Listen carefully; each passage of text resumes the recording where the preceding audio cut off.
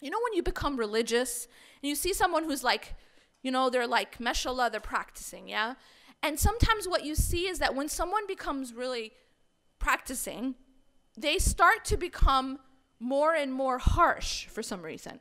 As if the more like strict you can be, the more religious you are, right? This idea that being religious means being strict. And then who gets the brunt of the strictness? The family, right?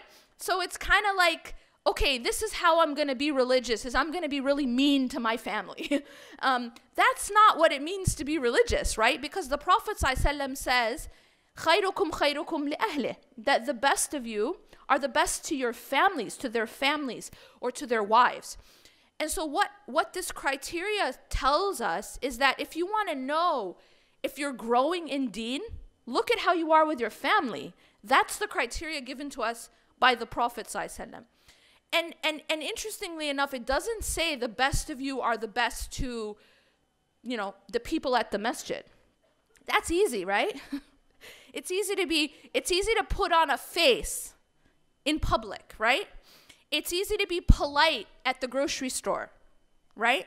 But it's harder to be good with your family. Why? Because no one sees that, right? That's not in the public sphere. And second, it's very easy to take family for granted. And so the Prophet ﷺ is telling us that the actual criteria is how are you in private with your family? And so the best of you are the ones who are the best with their families.